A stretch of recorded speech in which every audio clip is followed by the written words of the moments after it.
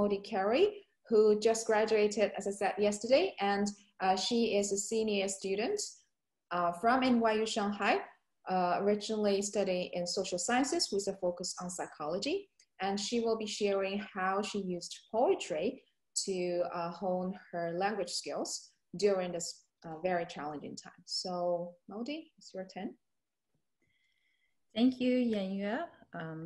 I'll begin sharing the screen.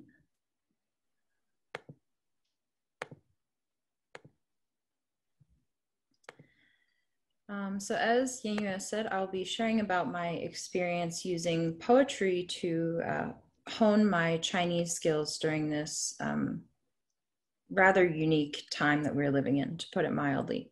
So I'll just want to start out by saying briefly my own experience with this pandemic and where I have been, from which places I've been participating in this new kind of learning. So I was on a leave last semester and I was at home in New York. So I was really eagerly awaiting the chance to come back to Shanghai for the spring semester.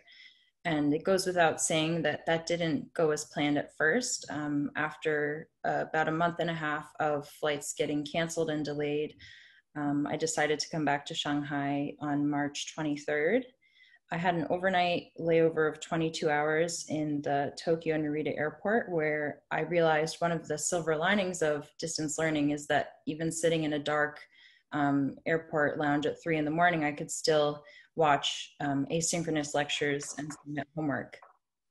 After that, once I got to Shanghai, I did 14 days of isolated quarantine in a hotel. And I realized again that the nice thing about synchronous classes is that even in a hotel where I legally was not allowed to have contact with anybody else in person, I could still join my classmates every week. And my professors would kindly check up on me and ask me how the experience was. And now, where I sit now is with the host family I'm living with in Tangqiao and Pudong. And I've continued to adjust to the online learning here, especially when I first arrived, since I had gotten used to a New York Times schedule for my classes and then had to flip everything by 12 hours. So why poetry for me? I took a post-advanced Chinese class this semester called Discovering Contemporary China Through Documentary Film.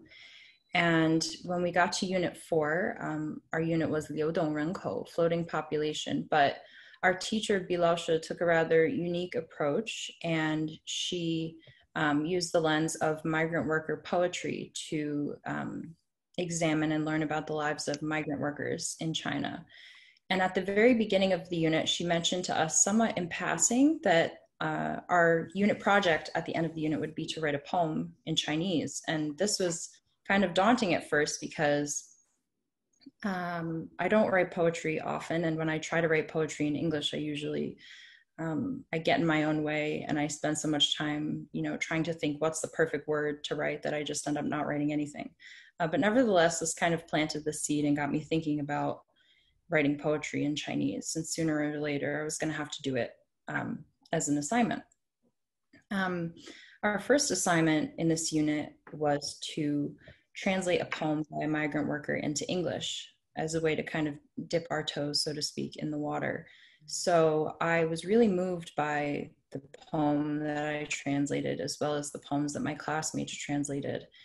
And I realized that, you could write a poem and never directly touch on exactly the topic that you were trying to say, and yet you could really communicate your meaning, which is something that I knew about poetry in English, but just in the context of Chinese, I had never really considered.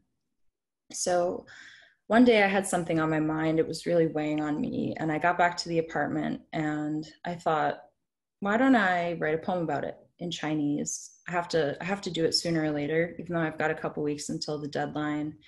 Maybe this could be a means of catharsis. So I sat down, I wrote it, and the words just kind of flowed. And I was pretty surprised by that because, as I said, when I try to write poetry in English, I really tend to get in my own way. But somehow switching to my non-native language of Chinese seemed to make things click. So then began the editing process. So I sent a WeChat message to my teacher, Bilausha, and I told her that I had just written my poem. And she said, well, why don't you share it with me?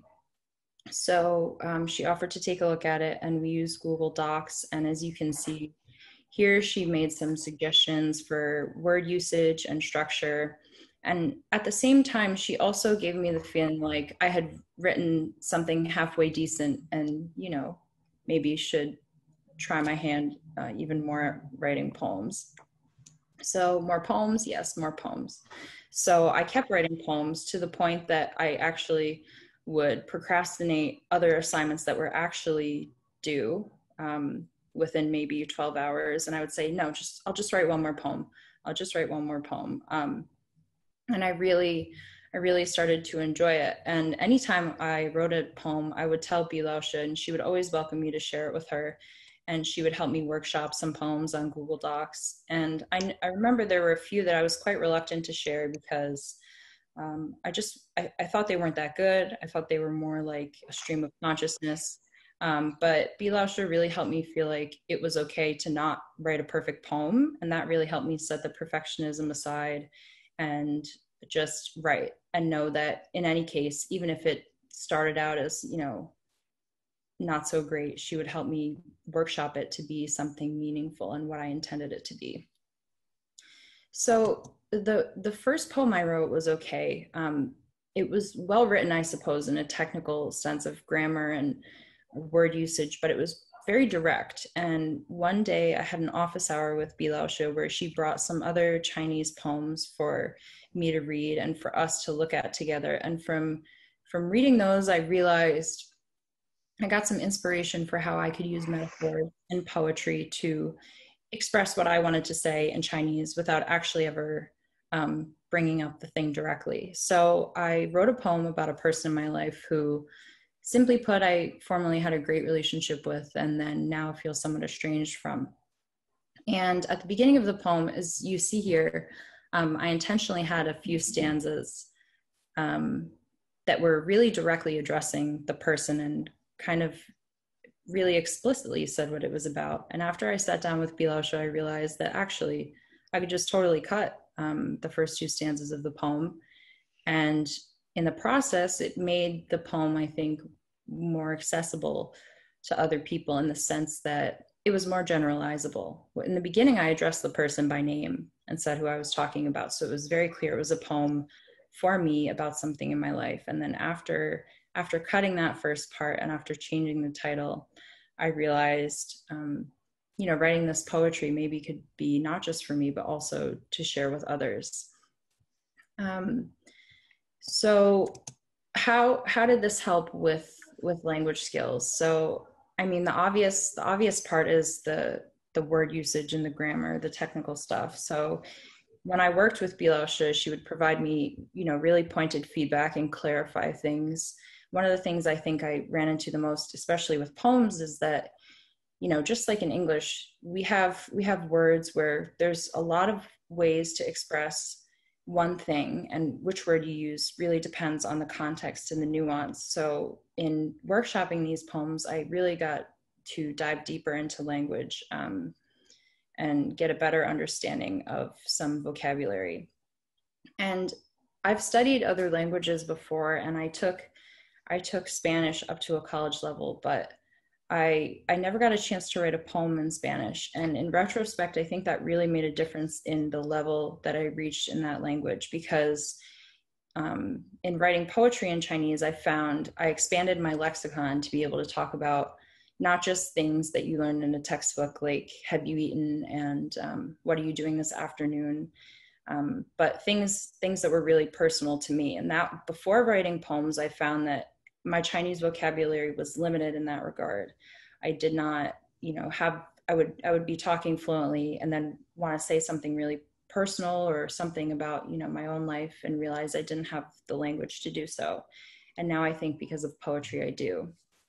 And that's the thing I think about writing poetry, especially in a time like this, is that it's a way to express yourself and achieve some kind of catharsis while actually still being productive. and in the end, sometimes making a product that you can even share with others. I've definitely written some poems that are more like word vomit, and they're for me. They're just for me to get something off my chest. But others I've shared with people, and I feel like actually I'm able to access some ideas and thoughts more clearly and more lucidly when I'm writing in Chinese than when I'm trying to approach them in English. And that's why I call it productive catharsis, because I think that you can really make and accomplish something while also attending to those emotional needs. And especially during this time, it's a valuable practice, because for most things, we have to put our feelings in a box on a shelf and sit down and get the work done and then go open that box later. But with poetry, it's quite the opposite. You have to take the box and put it right next to you and open it up in order to be able to write a poem. So I'll just leave you with this poem, which now is kind of like a souvenir for me of the whole process. I look at it and I don't just read the poem, but I think of, all the work that came before it and how valuable it's been as an experience to me. As I mentioned earlier, this was the poem that had all the exposition at the beginning that I just cut. And then after looking at it several times, after having Bilash's help in workshopping it, it became something that I was fairly happy with. So yes, that's my story about using poetry, and thank you all so much for listening. That's wonderful, Maudie. Do you actually mind reading that poem, or would you? Oh, yeah, sure, I'll read it. That'd be great. Yeah, 1 second. Okay. 反正感觉像是在刹那一切都改变了，把我生活分为以前和以后。我常常为以前的你举办家乡的葬礼，歌颂我曾经最好的朋友，也常常为后来的你制作家乡的无毒吧，列举你所害我的方法。Thank you, Maudie. Thanks. That was very beautiful, and I can really echo when you said that when you are really into writing poems, you kind of want to push all the other deadlines. And that's really something you actively want to do, and that it's good to hear that it's also catharsis. It gives you this productive kind of feeling during this very challenging time. And I know it's very hard to write poems in a second language. So it's great to hear that you get all the encouragement and all the feedback you get from Bilash, who is actually also listening right now. So we'll come back to hear any questions or any other feedback that the audience have while listening to this poem.